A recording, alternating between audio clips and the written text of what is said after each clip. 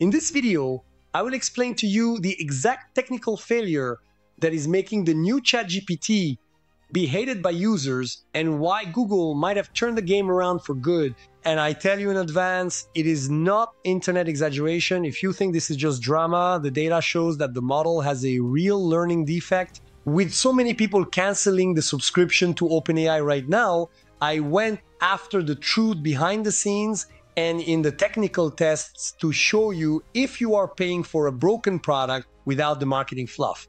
Let's go straight to the point to understand this confusion. Before I show you the technical backstage of this chaos, get real here in the comments. In the last few weeks, did you feel on your skin that ChatGPT became more stuck and dumb, or have you already jumped the wall to Google and don't look back? I want to know who here is still insisting on the mistake and who has already canceled the subscription. Thank you for the comment. Now let's get to the fact.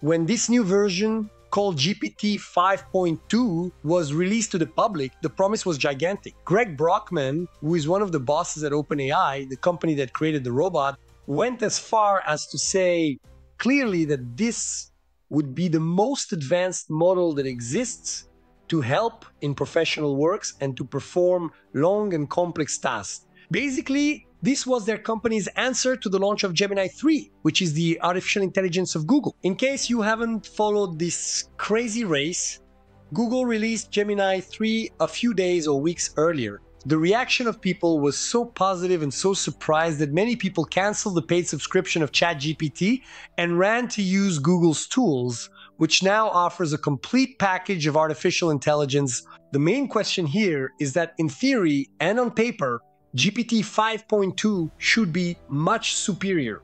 If you look at the charts that show the performance and the comparative tests, and here you will have to trust me, the thinking mode of this new GPT should be a step above any other competitor in the market. This makes us ask the question that won't go away. What went wrong?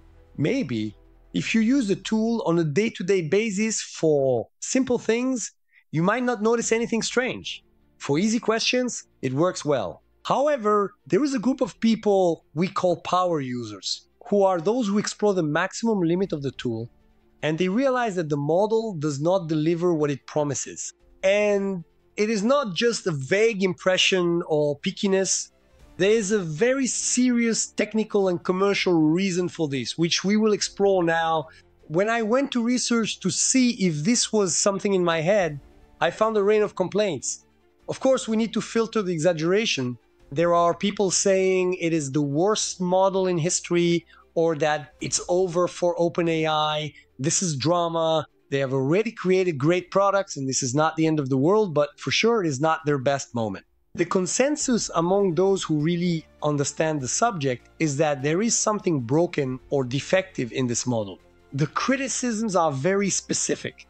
The model ignores the instructions you give. It forgets what you were talking about before. It invents things that do not exist before answering, and it keeps activating the security blocks with a frequency that irritates anyone. Some go as far as to say that the previous model, 5.1, seems to be better and more updated than this new one. And it is not just one or two people complaining, it is a lot of people saying the same negative thing. The most curious thing is that the results in the performance tests are very inconsistent. GPT 5.2 Pro does very well in some tests and fails badly in others. There is a test called Simple Bench, which was designed to ask trick questions, those that require you to really think and pay attention to details, and not just that you have memorized the answer. In this test, the new model came in 9th place. This is very worrying. It stayed behind Gemini 3 Flash, stayed behind old versions of another artificial intelligence called Claude, and even earlier versions of GPT itself. How can a model released months after the competitors have a worse result in basic reasoning? And if you were also shocked by this information and want to understand the why of all this without falling for the marketing fluff, take the opportunity now, leave the like and leave the hype.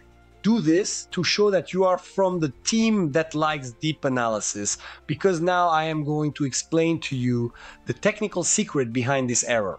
This takes us to a fascinating discussion about how these artificial intelligences learn. Many people believe we are seeing a classic case of what experts call overfitting or overadjusting. Ilya Sutskever, who is one of the most brilliant minds in this area, spoke about this recently. It happens when an artificial intelligence trains too much with the same examples, and it basically memorizes the answers instead of understanding the general logic of the thing. For you to understand this once and for all, imagine two students at school. Student A studies 10,000 hours for a test. He memorizes every comma, memorizes every possible answer from the tests of past years. He gets the maximum grade on the standard test. Student B studies 100 hours, but he focuses on understanding the logic, developing intuition, and the capacity to adapt. In the real world, when a problem appears that never showed up on the test, student A freezes completely because that was not in the material he memorized. Student B, on the other hand, solves the problem.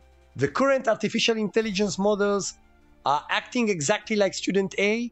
They are geniuses in laboratory tests, but limited in real life. There is an academic concept that fits perfectly here called Goodhart's law. This law says that when a measure becomes a target, it ceases to be a good measure. Artificial intelligence companies are so obsessed with breaking records in performance tests that they create specialist models in passing these tests. But that cannot fix a simple computer programming error without creating two other new problems. This explains a strange economic situation we live in. We have models that score 100% in complex math or law tests, surpassing professional human beings, but companies cannot extract real value from them in the day-to-day work. The efficiency of learning is still low.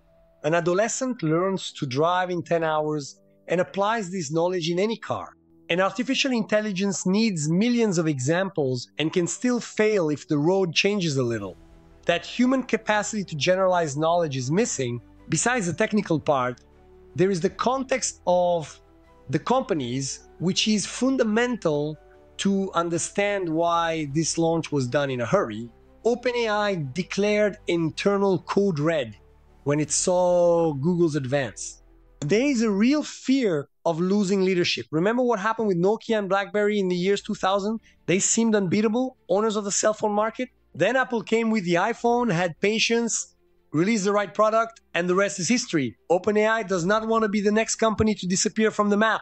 This pressure resulted in a product made in a rush. The site The Information, which is a very reliable source of technology news in Silicon Valley, published that GPT 5.2 is not the finished model they planned. According to sources inside the company, what was released is a checkpoint and intermediate version, still in development. They decided to release this incomplete version to not let Google dominate the news and the public's attention. This explains why the model seems focused only on work tasks and fails so much in human interaction or emotional intelligence. It was a response launch, a market defense measure. The good news is that OpenAI itself admitted in a discreet way that this is temporary. There is already confirmation that significant updates will arrive in the first quarter of 2026. In recent interviews, it was said that they do not know if they will call the next version GPT-6, but that there will be a leap in quality. The focus for the final consumer will be to improve ease of use and experience, while the sector of large companies continues asking for more raw intelligence and reasoning capacity.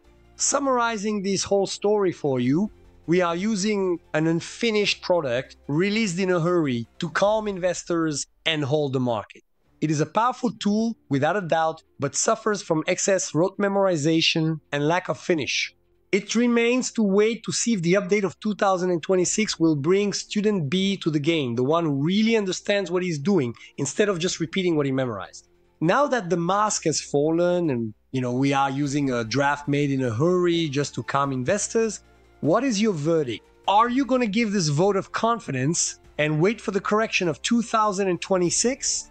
Or has OpenAI lost its moral and Google won your wallet for good? Write your sincere opinion down here because I want to measure how your patience is. So if you prefer to be student B, the one who really thinks and does not let himself be fooled by unfinished products, Do your part. Leave the like and leave the hype. That way we continue bringing the truth while others only bring the marketing hype. Until next time.